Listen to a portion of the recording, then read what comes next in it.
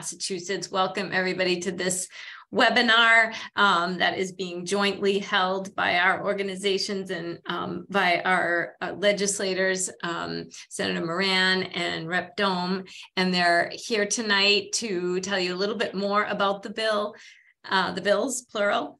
And I think what I might do is just turn it right over to Chris Hope and let him do some introductions of our legislators, and then we'll take it from there. Great. I'm not at home, so I'm on a iPad, so I'm doing my best. No problem. So I'm Chris Ho. I use a wheelchair, and I've been a PT1 rider for the past 6 years. I quickly discovered that this was neither safe nor reliable, and that we really didn't have any protections. Luckily, I was able to connect with advocates from Greater Boston Legal Services, Disability Law Center, and Boston Center for Independent Living, who had already begun organizing to make improvements. And we were able to convince administration to make some improvements in the program. However, they were stalled until the beginning of the HST task force, which started in the beginning of 2022. And that's where I met Representative Mindy Domb from the 3rd Hampshire District and Senator Susan Moran from Plymouth and Barnstable District. And they're truly two exceptional legislators. They were such quick studies, learned about the deficiencies at HST, and really became, along with those of advocates, really amplified our calls. And at the end of the task force, they, along with a few of us, voted not to approve a final report because they understood that there was more work to do. And that's where the idea of extending the task force, which is one of the pieces of legislation, and also creating a permanent consumer advisory board came up. And we're really so lucky to have them taking the lead. And I know people are on tight time, so I'm gonna hand this off to, I believe, Senator Moran. Wonderful. Thank you, Chris. You're welcome. Thanks everyone for being here.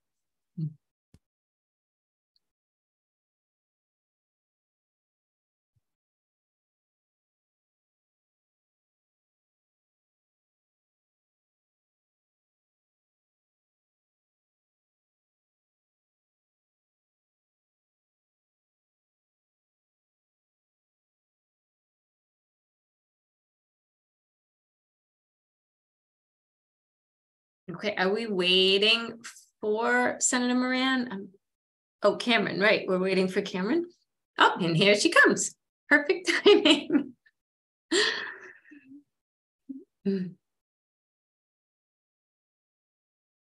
Hey, Cameron, have you joined us?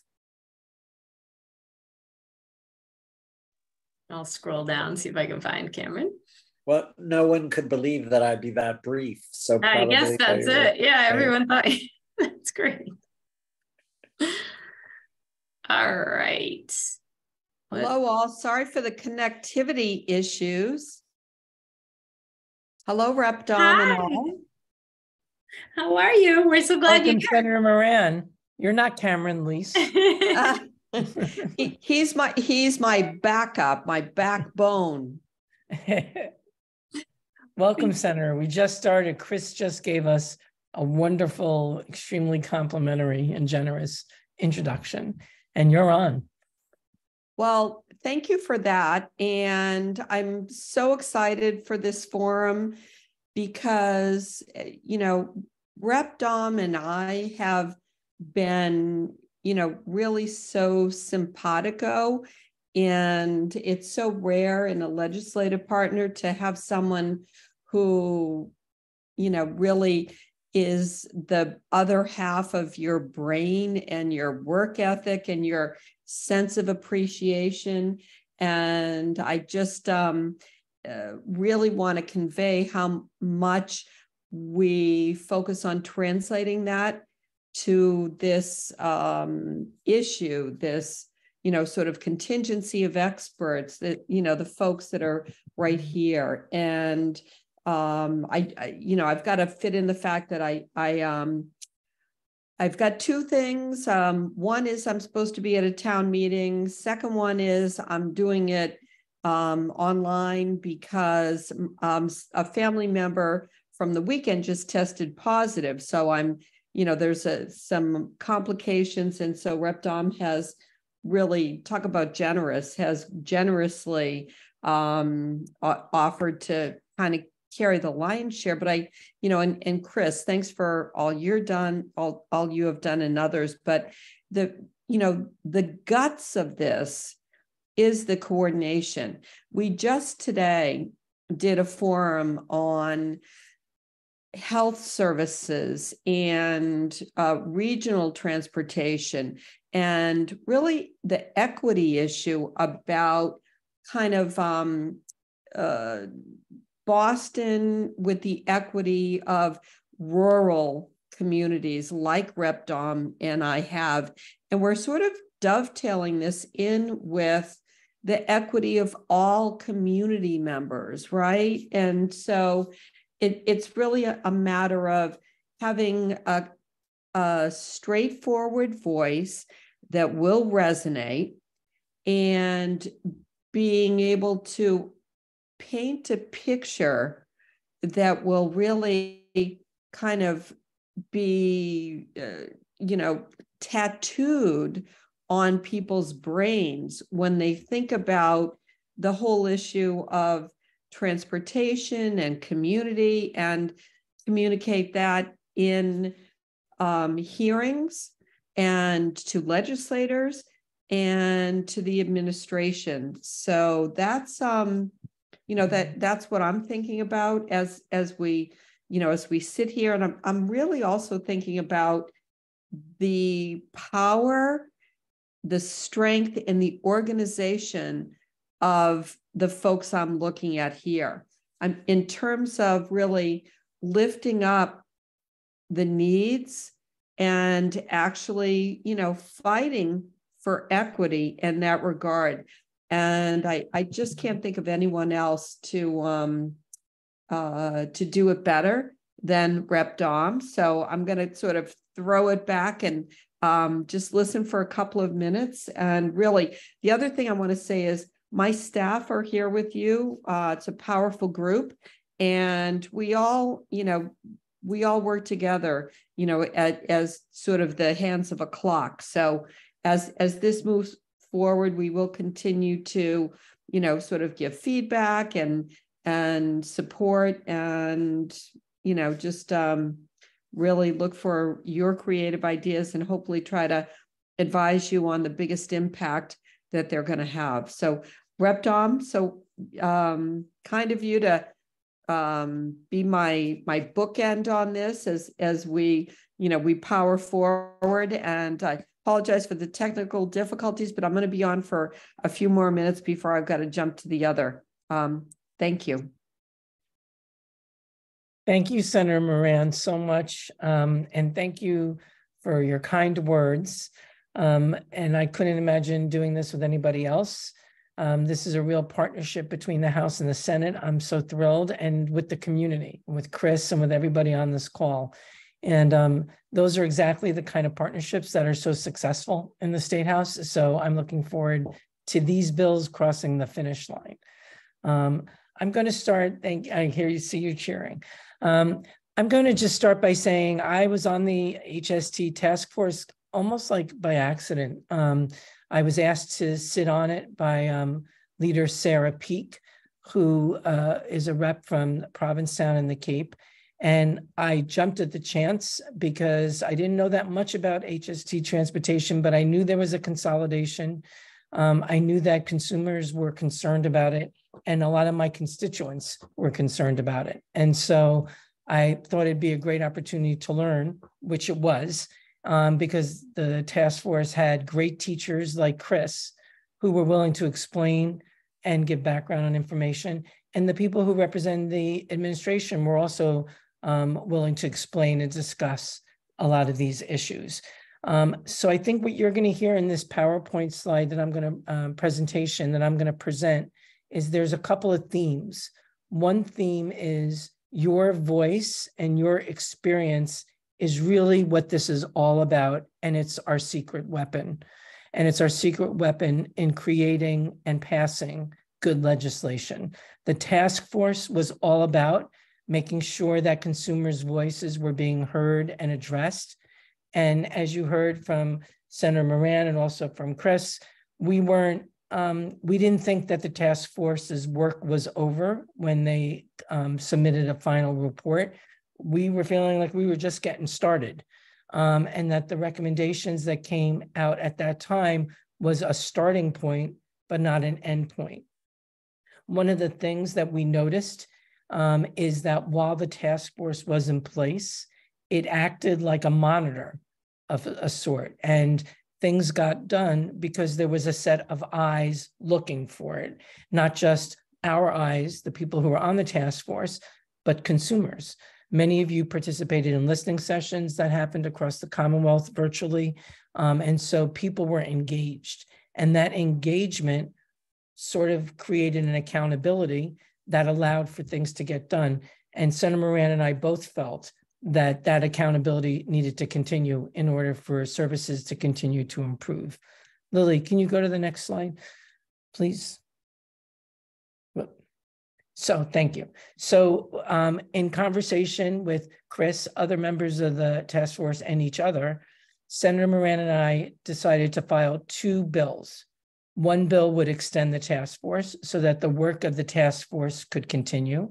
And the other bill would create a consumer advisory board for the non-emergency human service transportation.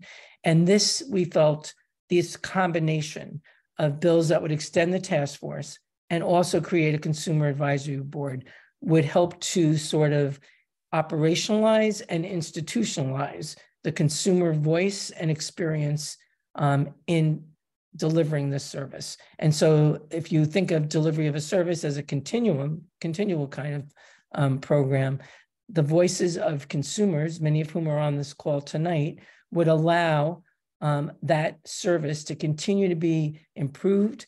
There would continue to be gaps identified, and there would also continue to be, most importantly, remedies suggested, because the remedies that came from the community of consumers were the remedies that helped to make this service safer and more reliable.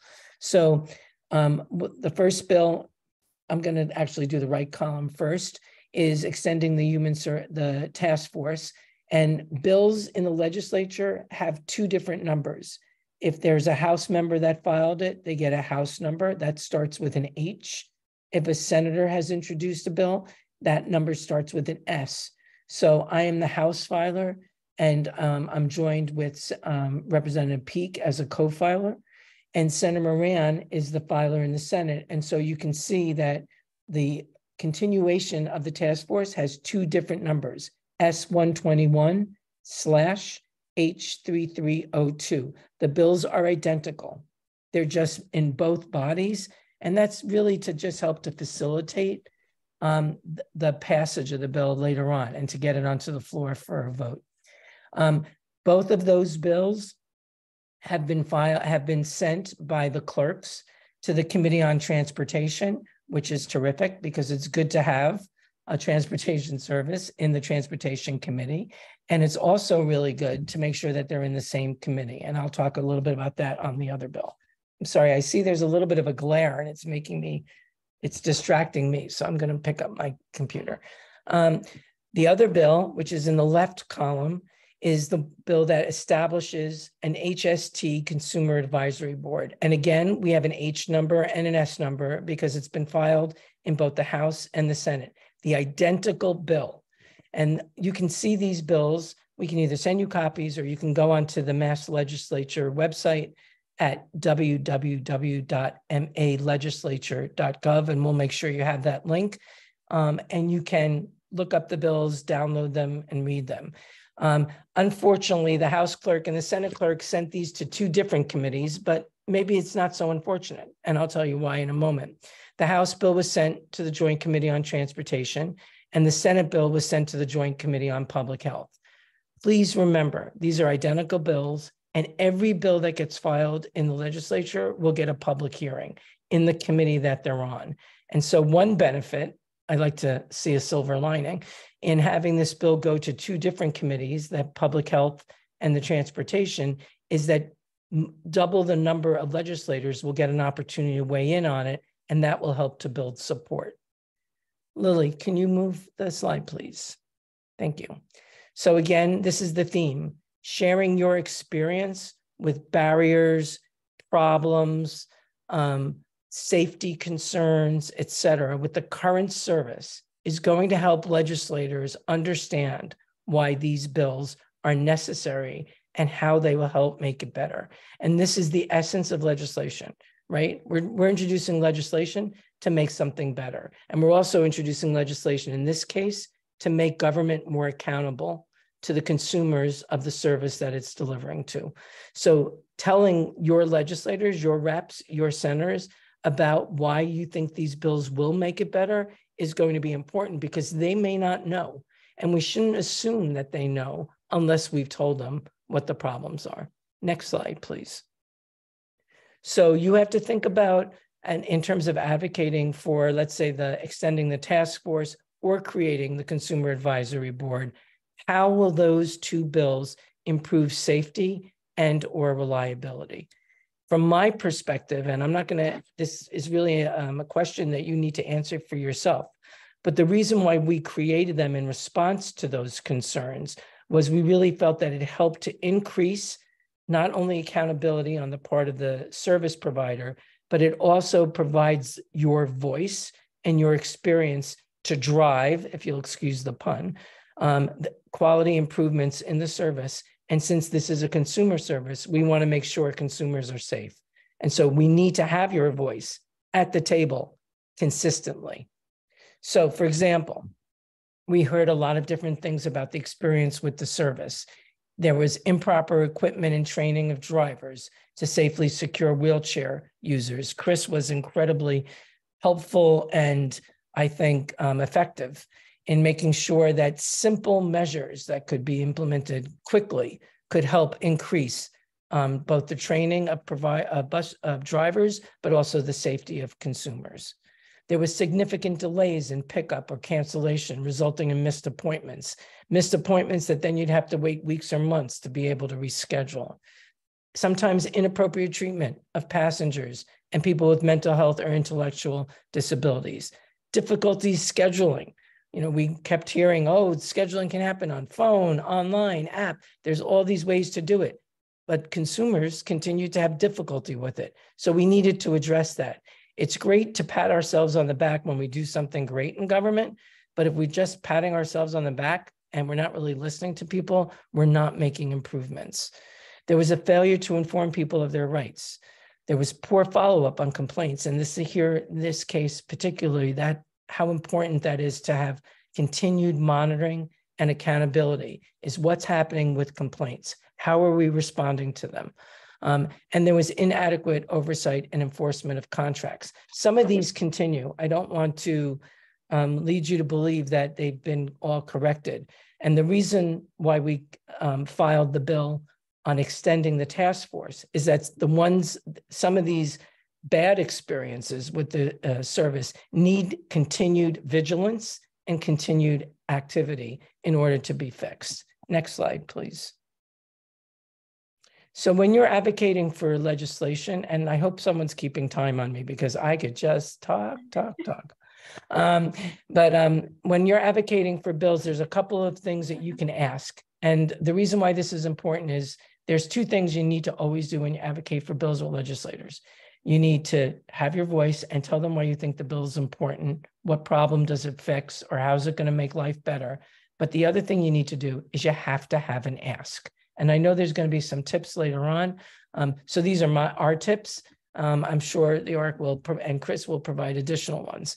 But the ask is super important. What do you expect the legislature to do? We want to be told by our constituents what they want. We don't necessarily want to be treated like puppy dogs but we do want to be told what they want in addition to what they need. So the first thing you can do, even before there's a public hearing, is you can ask your legislator to co-sponsor the bill. We all know how to do it. We go onto a special website and we basically click a button that says co-sponsor and boom, we're on as a co-sponsor. And so you can ask legislators to do this by email. You can ask them to do it in person when you see them. You want to give them the bill numbers and you want to ask them to co-sponsor. And if you can, you want to write maybe about or to speak like a couple of sentences about why you think it's important and why their support is important to you. That's a good practice for ultimately doing something at a public hearing. But the first thing is asking them to co-sponsor the bill. Next slide. Then comes public hearings. There are two different committees that will be hearing these bills with two sets of chairs. Every committee has a House chair and a Senate chair and members. So there's public health and there's transportation. And we're going to be speaking in front of transportation on both bills and public health on one of them. You can participate this year in public hearings in one of three ways: in person, in writing, or virtually. This is really critical. I represent a district in Western Massachusetts. For people in Western Massachusetts, having a virtual hearing is huge, as well as for many people with disabilities, because it will mean you won't have to drive into the State House. You won't have to navigate the State House. You won't have to figure out parking, and you don't have to take a day off from work. You can actually just use your 3 minutes from a computer wherever you are, from your home or from your office. And so there will be virtual ability. And what will happen is when the hearing gets announced, it will include specific directions on how to register to participate, which will include how to participate virtually. You don't have to do it in person if you don't want to, and you don't even have to do it virtually. You could just send it in writing if you can. And you could, dictate it to somebody if writing is difficult. I don't know if they actually accept videos, but we can find out if they do. But if you do speak in person or virtually, you'll be limited to about a 3-minute time limit. So our advice is prepare for 2 minutes. And if you've got more to say, put it in writing. Next slide. So we call this testimony when you go to a committee and tell them that you support a bill and that you want them to advance the bill. But here's just some tips on what you should include in your testimony: your name and your town. Thank the chair people for the opportunity to testify and for hearing you out. Name the bill, give them the number and the little description of the bill that you're testifying in support of, and the description. Describe your experience with HST. Describe how this bill will make the service better. Again, it's about how is this bill or these bills going to fix the service and make it better, safer, and more reliable. And then your ask in testimony isn't necessarily for people to co-sponsor the bill. You want the committee to help push the bill to the next stop in the legislative process. And so you want them to advance the bill from committee. That's your ask. And then make sure you thank them again. Next slide. And there's our email addresses in case you need to reach out to myself or Senator Moran. Our offices will certainly let people know when this hearing is happening. You can also follow it on that website. If you go to the webpage of the specific bills, they'll have a little tab there that says bill history and also hearings. And you can check that every now and then and see if it's been posted. But I'm sure the ARC and the Centers for Independent Living and the Disability Rights Project are all going to let folks know when this hearing is. So I think I'll stop there if I can. And I want to thank you for organizing this and bringing everybody together.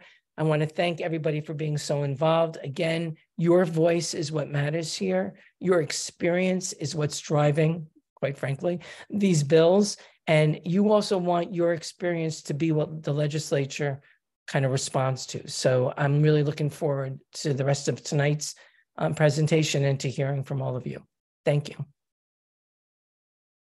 Thank you so much, Rep. Domb. That was that was perfect.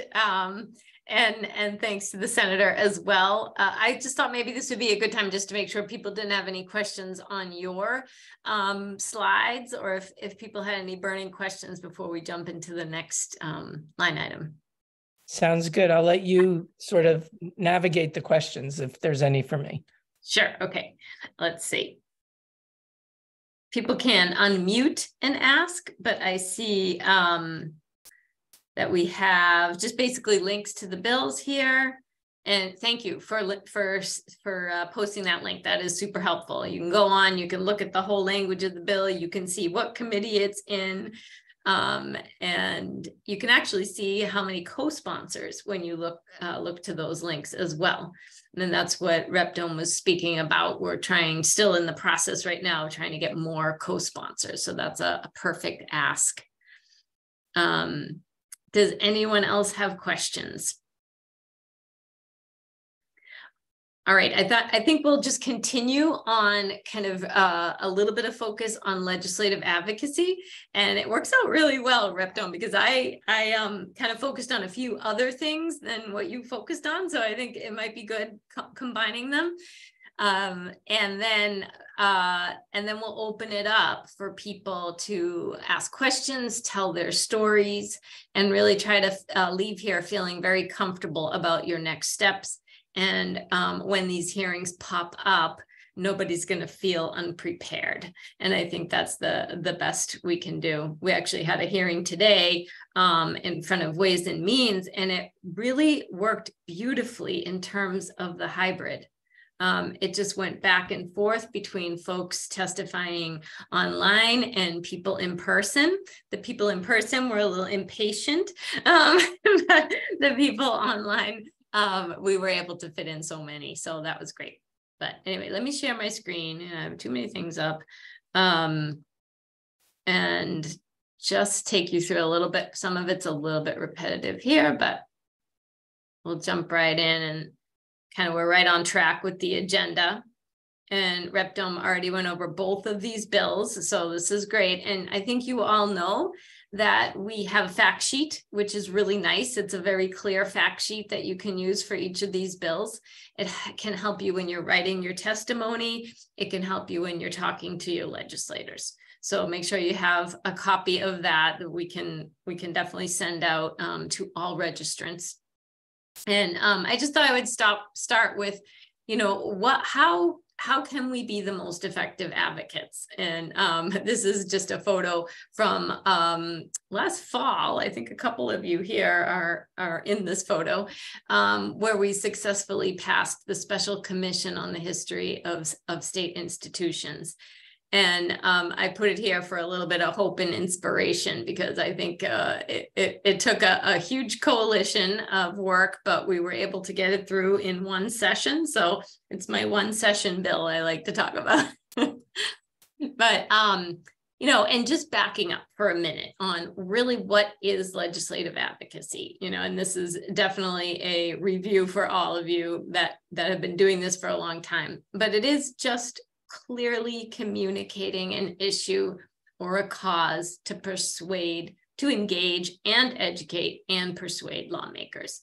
It can be year round. We can be talking to our legislators year round about the issues that are important to us.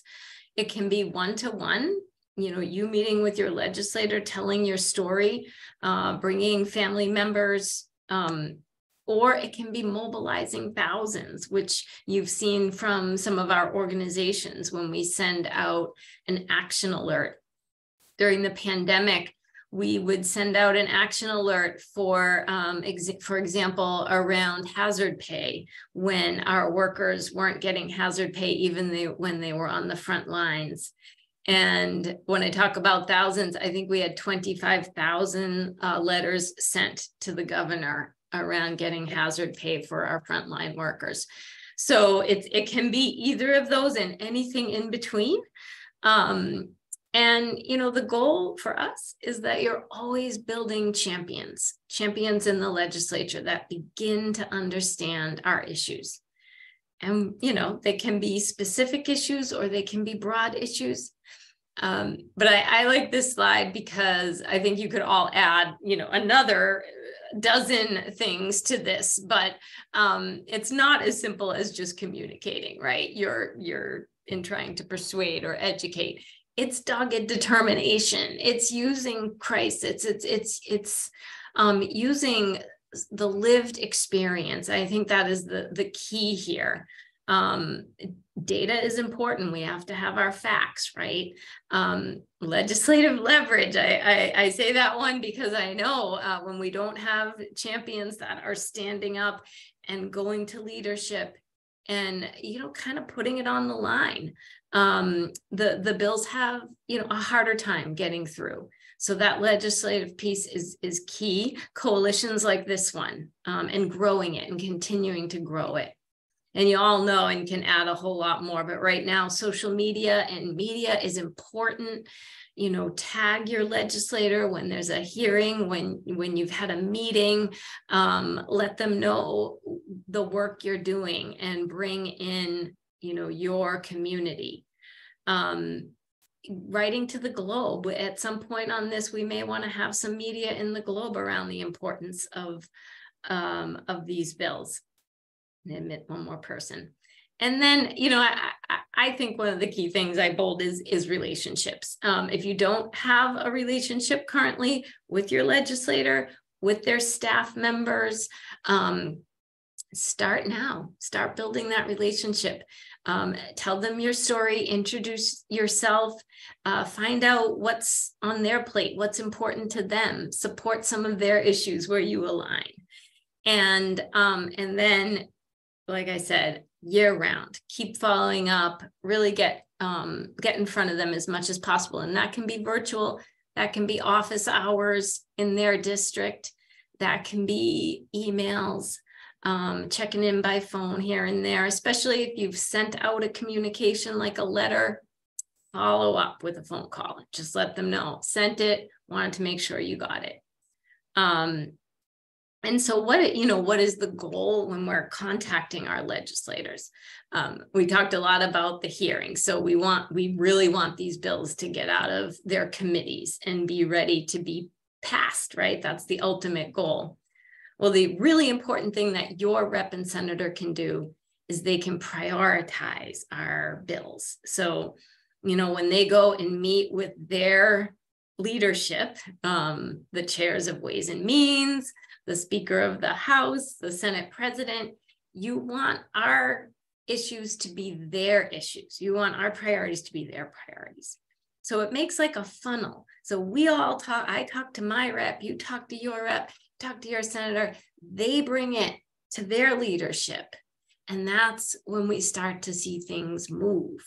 And getting it through committee is critical, but the next step is also critical. And that's where it's really important that your rep and senator are willing to go to leadership on this. And please, anybody jump in and add here, because I totally would love everyone else's feedback. And just a little tips from me, and actually from my personal advocacy, I tend to talk a lot about my children. So I need this reminder more than anyone. There's my son, Neil, who just turned 22 on Saturday. So here I am right into the adult world of services and supports. But I do need to be reminded, every time I tell Neil's story, I don't have to tell his whole history. I don't have to tell when he was diagnosed, what the problems were when he was younger. I need to really focus on exactly what my ask is and, the relevant problems that really affect him and our family. And so, Neil isn't using transportation at this point, but I expect that he certainly will. And so what I like to do is when I think about it, I try to put down an outline. I try to think about, a short description of Neil, who he is, how old he is. I try to think about what are my biggest problems? What is my need? And then I try to put in what is my ask. and kind of combine those into my testimony, whether it's written testimony, oral testimony, or I'm just trying to outline the issue in a conversation with my rep or their staff, right? For this, I just have an example because Neil really relies on his direct support professionals. And I think about this a lot when we're trying to increase the rate of pay, right? What is the issue? We just don't have enough DSPs, and Neil needs someone that's really well trained, that can follow very tricky medication routines, that can understand some of the triggers that can really end in unsafe behavior for Neil and try to avoid those triggers. They have to learn how to support him when he is having unsafe behavior. They have to learn a whole new communication system. So you get it. I really try to make it understandable, from Neil's story. So that's what we want to try to do about our transportation experiences. Okay, so this is just too much on one slide, but just like a quick overview of, what happens once these bills get filed. And I don't know, this year, I think there's over 6,000, maybe 7,000 bills filed this year. We're right in a place right now where the bills can still be co-sponsored. So this is an important time to continue to reach out to your rep and senator and ask them to co-sponsor the bill. And then, make sure they understand what that really means to you. Co-sponsoring means that you are going to help with this bill right to the end, and to really learn about the bill and learn why it's important. Maybe write a letter to the committee, and then again, maybe keep it as a priority as the session goes. So we talked about, how the bill will be assigned to committees, and these bills have been assigned and we're aware. And so now we're watching, when are these hearings going to come? But why not just be prepared in advance and get your testimony ready? We talked about it being, a 3-minute maximum, but it can be shorter. If you can tell your story in a minute and make it powerful, that's great too. And then your written testimony can always be much longer. You can meet with your legislators beforehand. You can sign up and testify with a panel. Hopefully this coalition will stay together and we'll be able to kind of set up some panels of folks for the hearings. And then what happens is, hopefully the bill passes favorably. It may go on to a second committee. It may end up in Ways and Means, and that's the final stretch, right? And honestly, I think that's where some of the really, really hard work comes in. And if anyone is up for it, I think that's a time to make some trips into the State House or do a lot of visiting in your district, because this is when you'll know, is your rep or senator a champion? Will they take that bill and help you get it past the finish line? All right, I'm talking a lot, so I'm gonna end here and stop my share. Hopefully I kept us with plenty of time for questions and stories. Yeah, I think so. All right, so questions on the bills, on the process. Oh, so Lee, do you have your hand up? Go right ahead, Lee. Yeah, I just have a question. It's about the PT1 human service thing. Last week I took somebody who had a pain management appointment, and they wanted her to have an MRI, and so I was able to call and book the MRI 2 hours same day after the appointment, and she had it done. Now, if she had to do all this by medical transportation, it would have taken her weeks. And because I have a car, I was able to take her around, and we can get this done in like 72 hours. And the other question is, are medical providers dropping patients who just don't show up for appointments because of the unreliability of the PT1 system? Those are great questions. I'm going to let someone else answer both of those, actually, because I'm not the expert. Because I would think that there would be a problem if providers are dropping people just because they're not showing up with a PT1. On both ends, the revenue end for the doctors or providers, and then the person who seeking the medical help is not getting the service. Absolutely. Where my friend is now going to have to go through hip replacement surgery because I got her in so fast and able to do the MRI and everything 2 hours after the appointment. That was great. I mean, I do think anecdotally we are hearing that that's happening, but I don't know if someone has more info to share. Chris, do you have your hand up for that? I mean, what's being done for same day or next day urgent transportation for PT1s and the approval process to get them? So two things. I know I've heard from anecdotally from many providers that they have patients who show up hours late or miss essential appointments. I mean, virtually any doctor you ask, they'll say this is a problem. I think there have been improvements with that over time. The process for getting a PT1 approved, so you have to your primary care physician put in a prescription.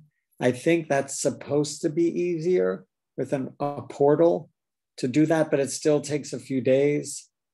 But then once you have one, they ask for 3-day advanced notice, but they will, I've had it done.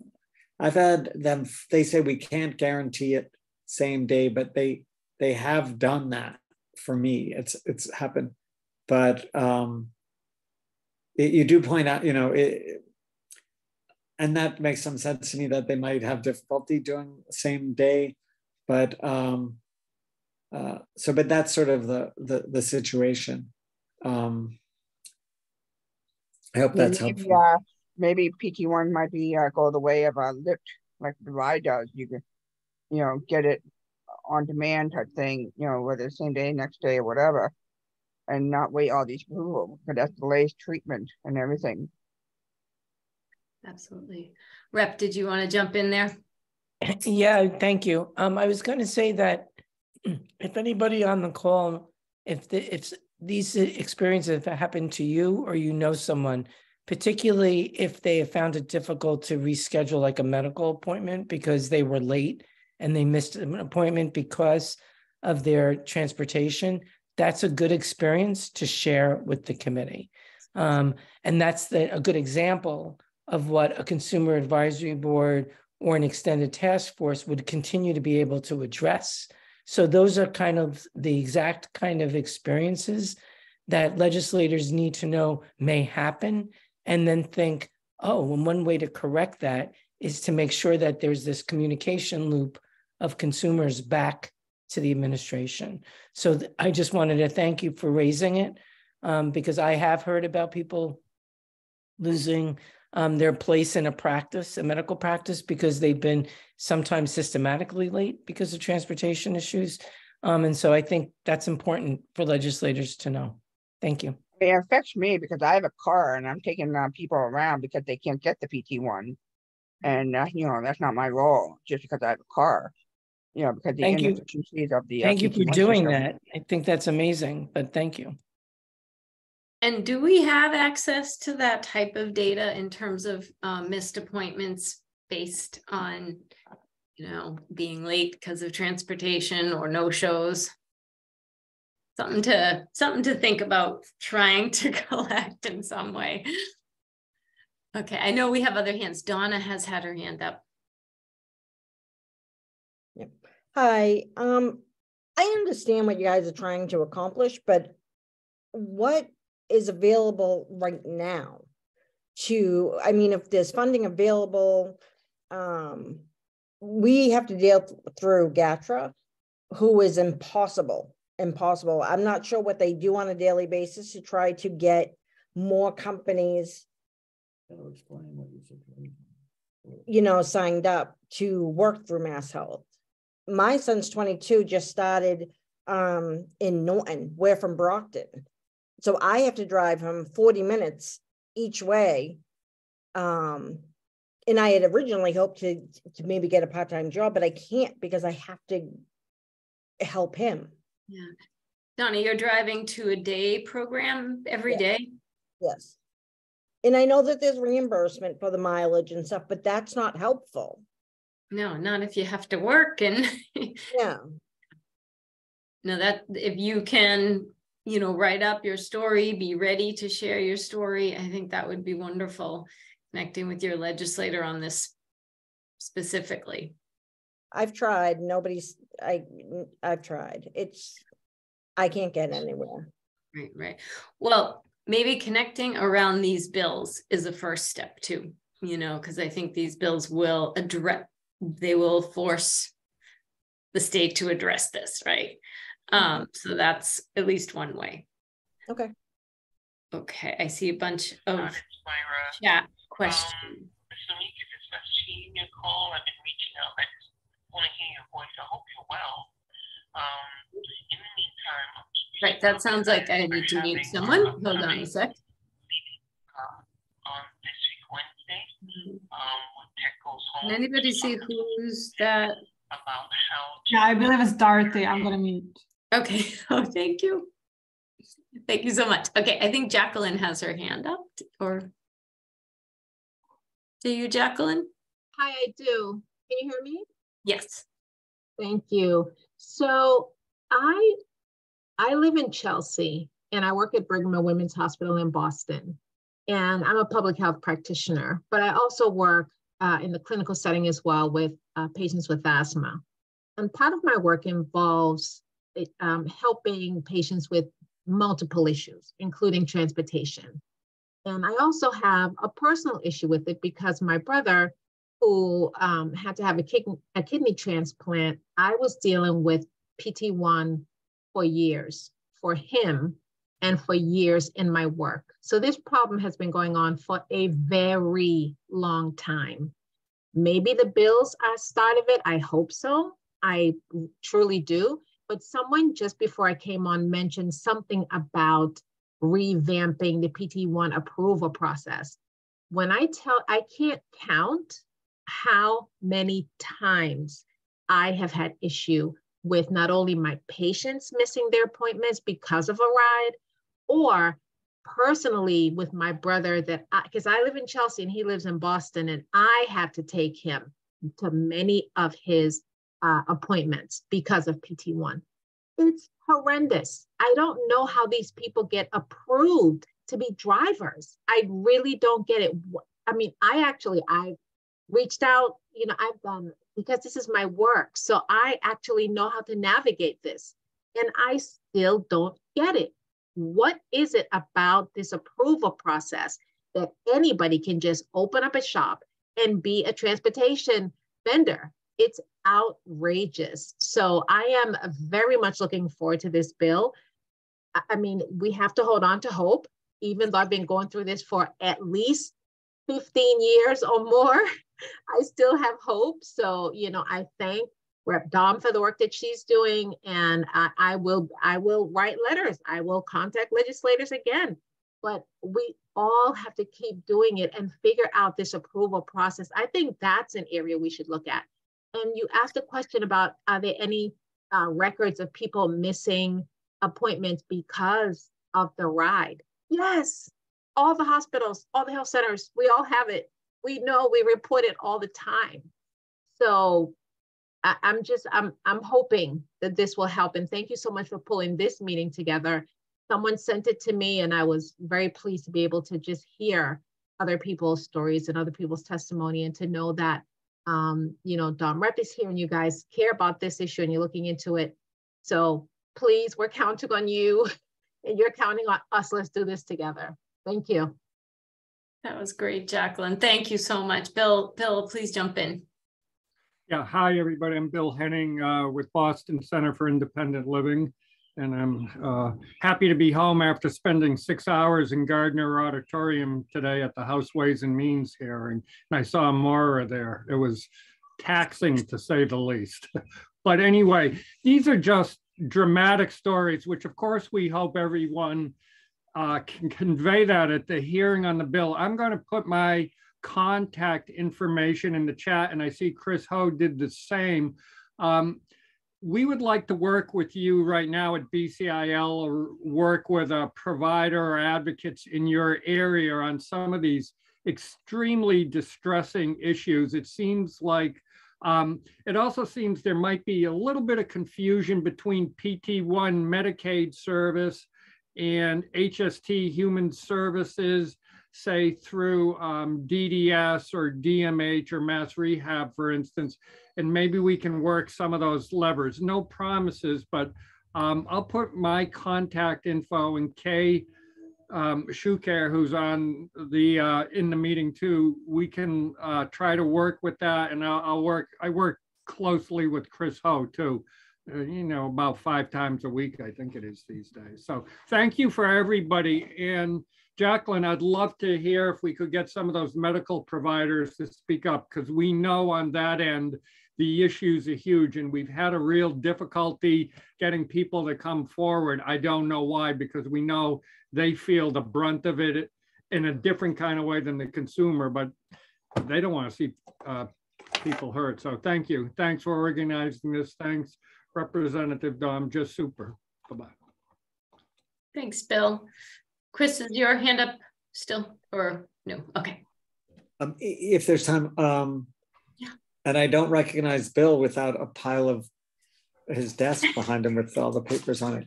I'll put my email in because there are improvements that should be taking effect already.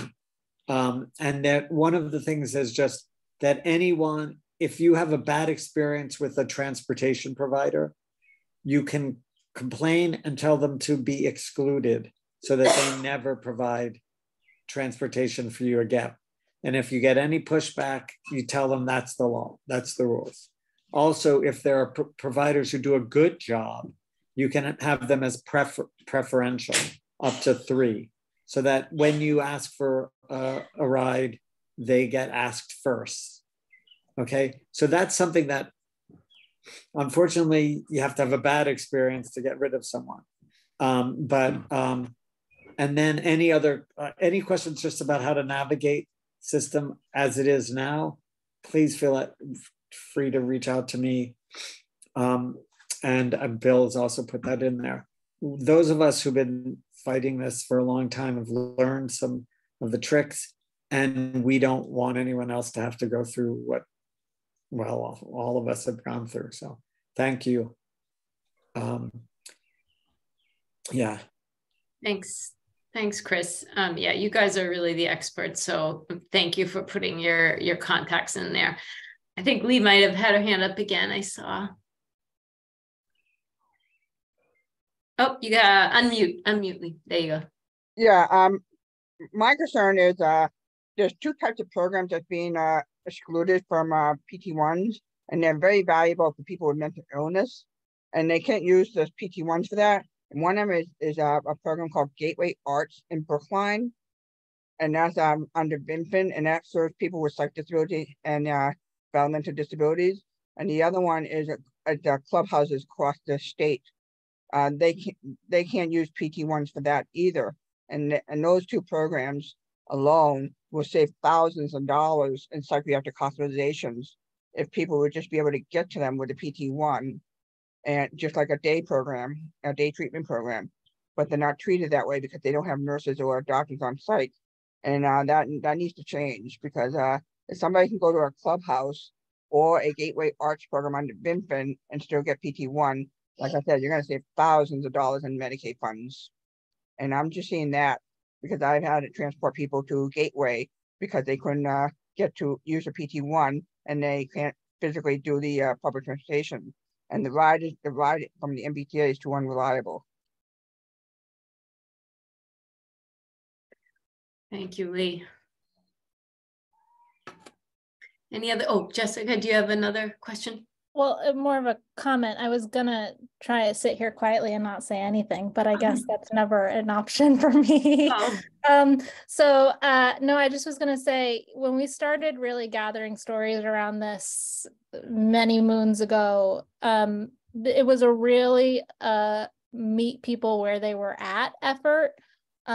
Doctors' offices, hospitals, like, heard we were talking about it and invited us in. And to talk to people, and they kind of set us up in a room and said, if you would like to talk to them, they're here. And that isn't happening anymore because of the pandemic. And I think that might be affecting why it's so hard to get stories, because, you know, they don't want extra people sitting in their offices anymore. That's not a thing. So as we're trying to reach people, I guess the one thing I would suggest is see what we can do to kind of overcome that barrier. Because when we, you know, got people to the listening sessions, I orchestrated all the Ubers. I had like 4 cell phones going. So to get people at like that one listening session. So it really, we had to go to them for most of the advocacy. And that's just something to think about. Hopefully Zoom meetings have helped, but you know, something to think about on how to reach folks. See what we can do to get doctors to kind of help invite us back in, maybe. Absolutely. Rep, do you want to say? Yeah, I just want to underscore that what people may be thinking are just their complaints or sharing their past experience. I'm underscoring that this is the basis of these bills, because it's government's job to be able to hear those complaints and those concerns and then make it better. And so both Senator Moran and I felt through our experience on the task force that the task force provided one megaphone for consumer voices, but that this consumer advisory board would provide another sort of institutionalized consumer voice.